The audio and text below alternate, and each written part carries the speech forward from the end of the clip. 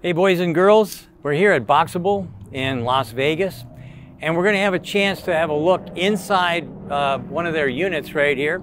Galliano is going to show us around, so and look I got poker chips, so it's a sure bet that that this is going to be a good video. There you go. Okay, let's have a look, and you can tell me all about it. Let's check it out. This is the BOXABL Casita. Step inside. Great.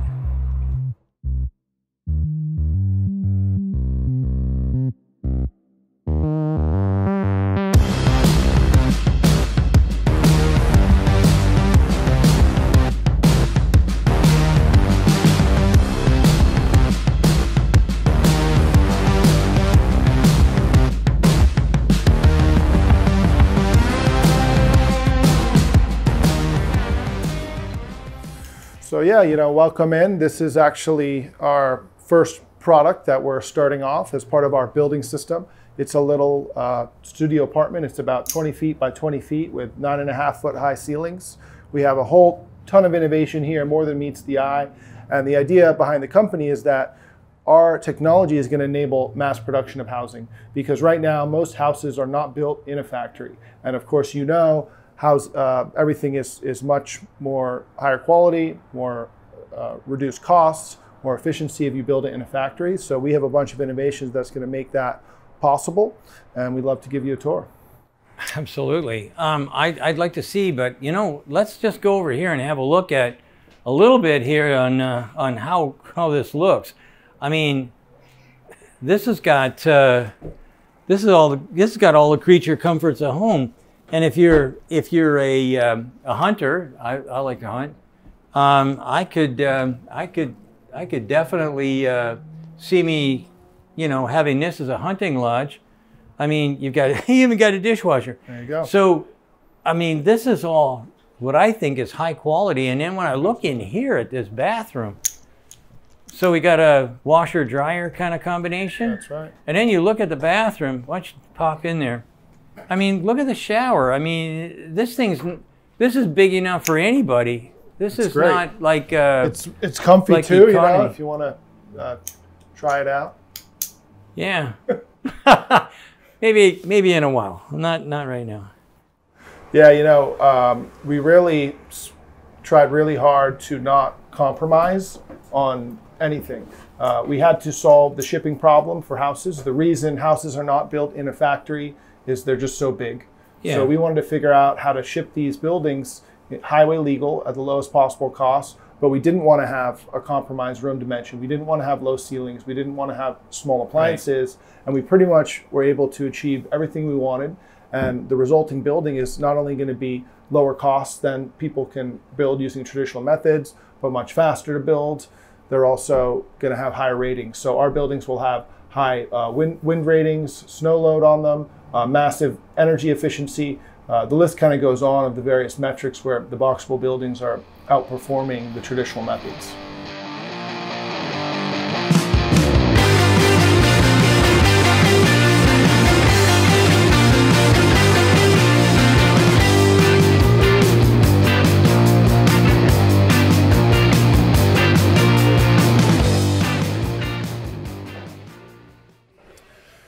So of course we're here in Las Vegas, Nevada with our first factory. We've been in production now for just about a year.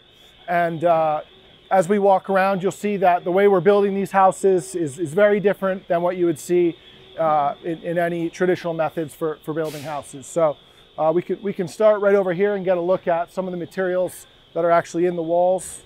Of course, most houses are built with lumber frame, wood and nails.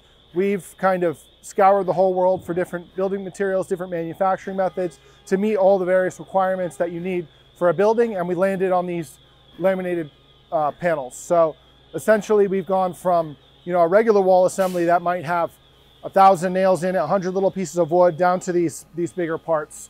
So what we do over here is we lay them out. So in this generation of the product, we have the steel skin. So for example, these are 4-foot by 10-foot sheets. So we'll lay out 5 of those sheets. Then we'll come over that with polyurethane adhesive. Then we'll lay out the EPS foam core, and then another layer, which is the interior wall board.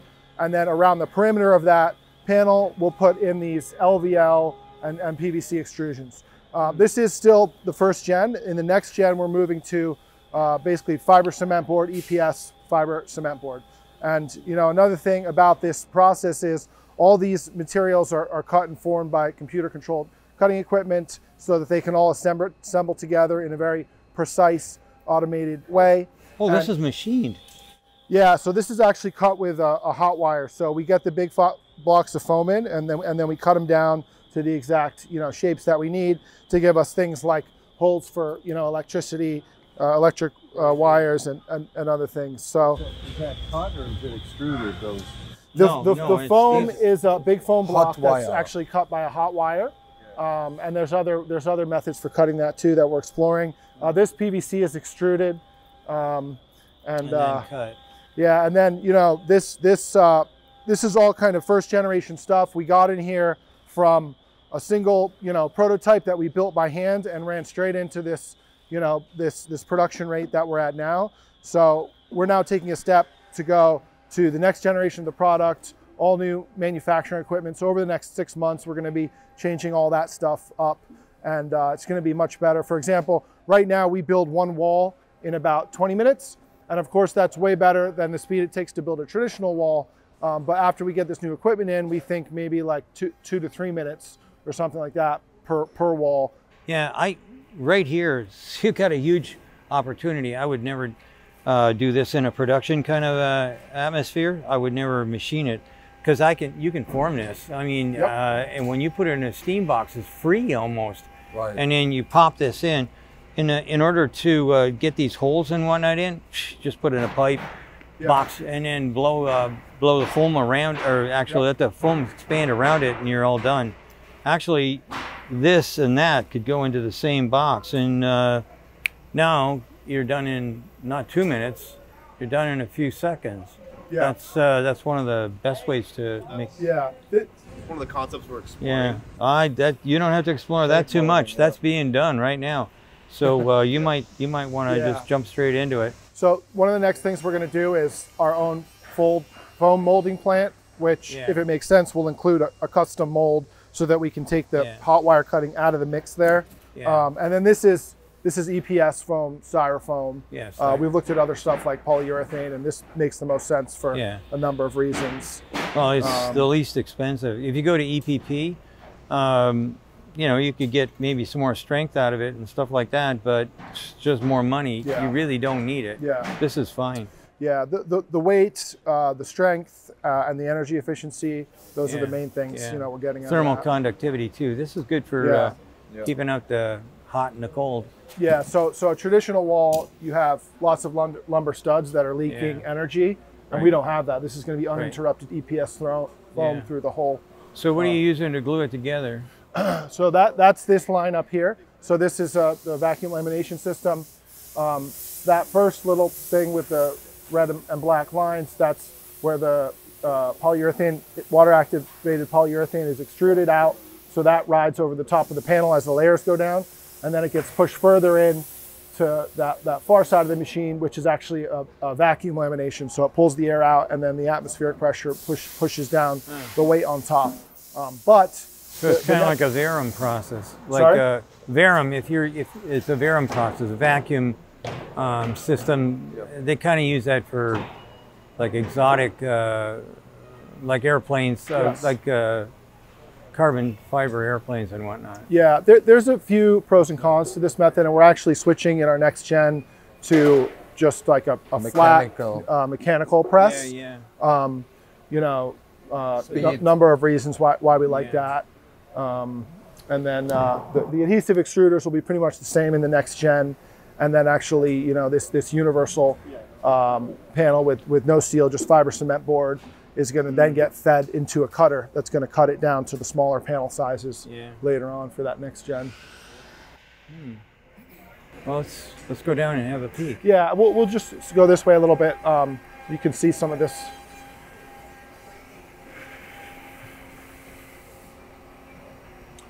So, we've got a few, CNC cutters over here. So one piece that you didn't see there was the internal surface of the wall, which is type magnesium oxide board. It's going to be fiber cement board, similar product, but we're cutting that over there just with a regular CNC.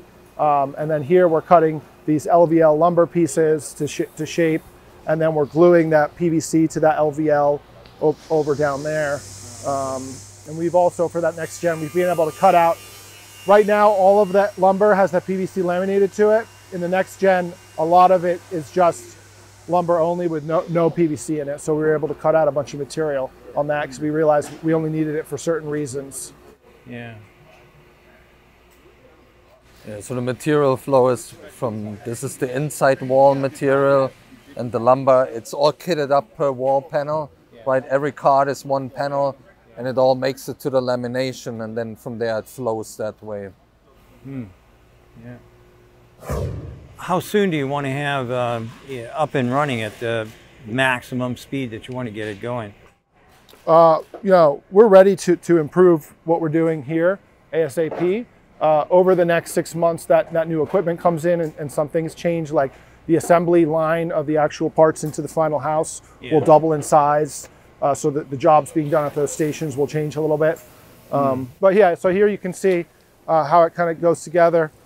This is just a sheet of steel to give us some more tension in the strength when we're doing bending the panel. But aside from that, it's just, you know, it's got foam, LVL around the perimeter, and they're actually pre-building it here, and then they're going to take it apart and build it again there on that next station, just because at this level we're trying to make sure everything's really perfect.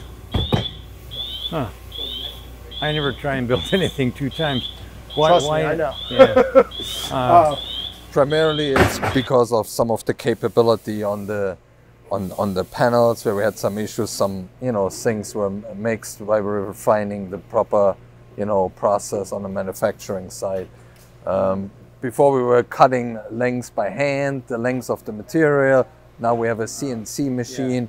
So it's inefficiencies basically that we still have in the process. And the big thing is the glue is water activated, so it's kind of on a timer. So you have, you know, 20 minutes to assemble this thing, or you got to scrap the whole thing. So we wanted to avoid that happening. And then, like I said, once we move into this next set of equipment, that's all gone. You know, it'll all be fully automated, the panel production. Yeah, so this universal panel thing that we're doing, basically right now, you know, there's different panels on the building. There's a floor, there's a wall, there's a front wall, a side wall. They're all a little bit different shape. And since we're building them all individually now, the components that go into those are then all different. What we figured out next is one single panel that gets built and laminated and then is cut to size later on. Right. So that dramatically reduces the components that goes into these panels beforehand.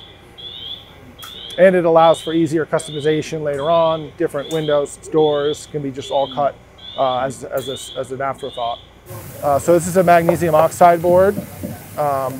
We're switching to fiber cement board on both sides for the next gen. Yeah. But this is nice, it's good stuff too. So is this paintable, or is this, that's it? Yeah, it's going to get painted in this next step right over here.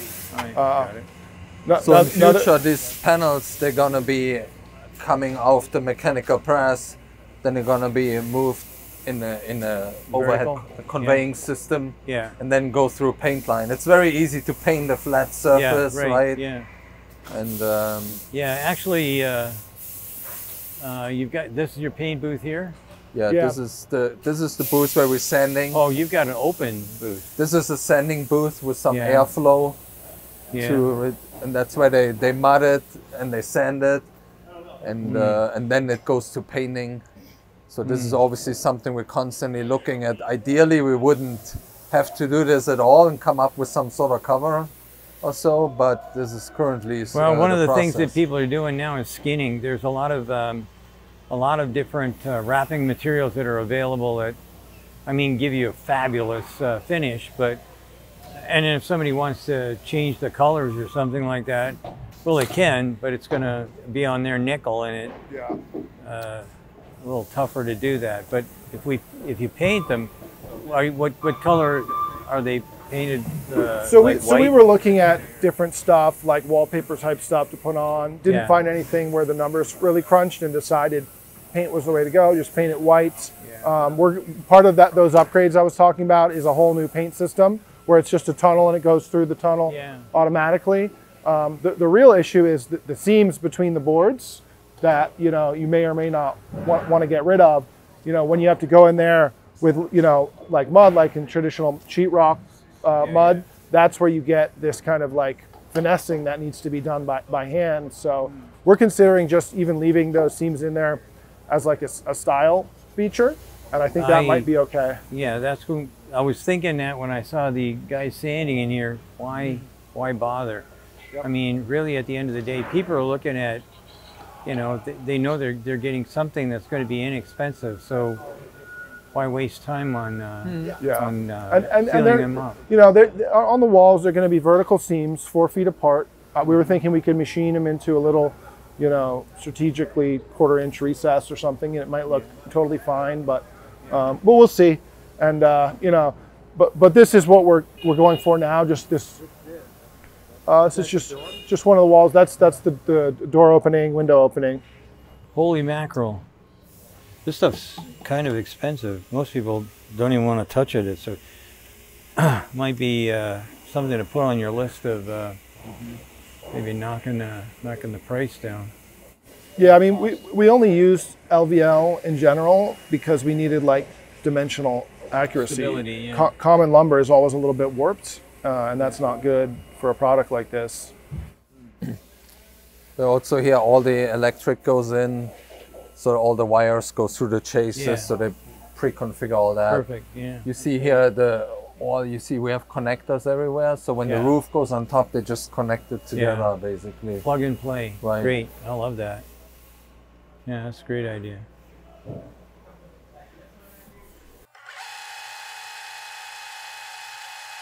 Today we have 11 stations, and as you see, we have some sitting on blocks and then casters. Then we have a little lift to move station by station. So all this, we're gonna double in the first take on it. We double the number of stations, and it's gonna be a chain conveying system. The things are gonna sit on skis. Leveling, this is an issue today. Always the leveling, you have walls on it and you move it, you pick it up. It's too much stress on the unit. It's got to sit on the same pallet or carrier through the entire process. That's going to be huge improvement in the next step. Yeah, it basically is station by station. You put one piece off the floor. This is where Paolo was talking earlier. That's 1/3 of the space. And the next floor that you see over there, that's another 2/3. So when that unfolds, it triples the entire space. But everything, utilities, appliances, the kitchen, the bathroom, everything is installed in that section there. Which is going to be good, you know, when you talk about automation and all that in future. So that joining section there, is that how you kind of connect the two buildings together, or the two halves together? That's the hinge to fold the wall down. You're going to see it over there. So we have an I-beam through the middle of the floor and the middle of the ceiling. And I think the main reason for that was to reduce the requirements of the panel, so that instead of having to be strong enough to span 20 feet, they would only have to span 10 and rest on the I-beam. And then the reason it's like that is because it hinges, the actual I-beam hinges. You also see the gaskets here and the shape to stop water infiltration. Those are fork tubes, because we pick it up from there. Forklift trucks, So what's the preparation then at the job site? Is it have a foundation, or is it a slab, or what are you using? It's going to be compatible with any foundation or no foundation, just depending on the use case. And then you want to have utilities ready to connect. That can be solar, it can be the grid, whatever. We're just kind of getting all the heavy lifting done to shortcut the process for the builder developer, so that hopefully their build time goes from 6 months down to, like, you know, 1 week or a month or something like that. So this is really going to be like the automotive assembly concept we have to develop, right? We have one is making as many wall panels universal as possible, and then breaking down the tasks, you know, of this operation. Because for right now, there's a lot of things happen in this station. They put 3 walls and they do the plumbing, you know, for the shower. They start the bathroom cabinets and all that. And we currently, you know, our target is 4 hours. You know, you see we are over 4 hours now. If we achieve 4 hours, we get more than 2 hours a day. But we're you know, obviously have a lot of details to iron out here with standard work and different operations. So are we looking at the bathroom and the kitchen then, or is that what I'm seeing? Yeah, exactly. And this is kind of what we call the core of the unit, where everything is. Yeah. That's the part that doesn't get folded up or compressed. And another cool thing is, if you think about a traditional house, you're going in through the door. So even in a factory, you know, you're going in through a door to install stuff. For us, you know, this remains open until we're done with it, and then we add the rest on. So this is easier to access in and out, whether it's a person or a robot arm. Yeah.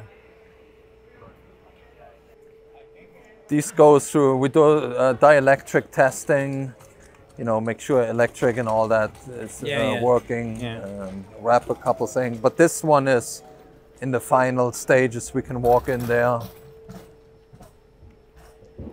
So do you ship these things? I don't see a stove in it right now, but do you ship it with... Actually, that's how they get wrapped. That's a fully packed unit. Yeah. It gets this shrink on it. Yeah. And then that's how we, exactly how it gets shipped. Yeah, but we get all the appliances in. We're able to fit them all into the fixed core of the unit. In the future, we'll probably be able to get furniture in. We're designing our own furniture. That'll all pack and fold up.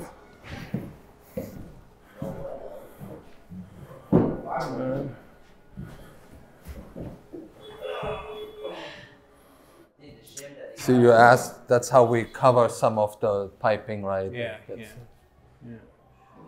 Well, it looks symmetrical, so it looks good. Don't like that though. We'll figure something out better for that one. That gets like a you know, a little mask covering on it. Then you can see the hinges where the walls fold in and out. Yeah. And you can look in there if you... It looks crowded. I'm good. I just I wanted to see that actually right there. So when this folds up, okay, so when the homeowner gets it, do they paint the hinges, or do they leave them open, or the hinges actually take off? We take them off. Oh, you take them off. Yep. There's no need for them. Only when you move it again, you put them back. Yeah. And we've got some ways to make those go away in the next generation as well. Like some those built-in hinges inside the wall, double hinges and stuff.